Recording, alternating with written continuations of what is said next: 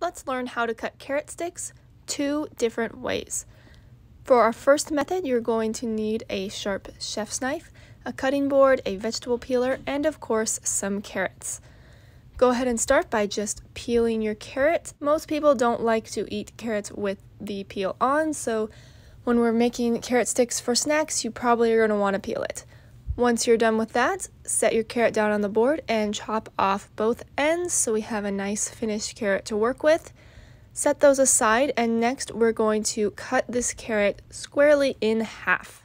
So set one of the halves aside once you're done because we're going to work with one at a time. For the smaller half, go ahead and cut it in half again. Use your knuckles as a guide.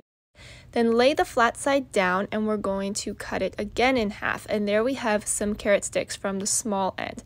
Again, lay it down with the flat side and cut in half. So there's some carrot sticks from the small end of the carrot, but the big end we may want to do differently. So once again, use your knuckles as a guide, steady the carrot and chop it in half. You just want to rock your knife down and into the carrot. Then put those flat sides down, and with the bigger end, I like to cut them into 3 different pieces rather than just 2, so that the pieces end up a little bit more even. Here's my second piece. Again, I'm just cutting it into 3. And if any of those pieces look like they turned out a little too big, you can always cut them in half one more time to get your even carrot sticks. And there you have some carrot sticks that are great for snacking, for the kids to snack on. You can save them for later, put them in snack packs, or even blanch them and freeze them if you really want to get ahead. Next up, we're going to learn how to do a julienne cut, which is a thinner type of carrot stick, also known as a matchstick.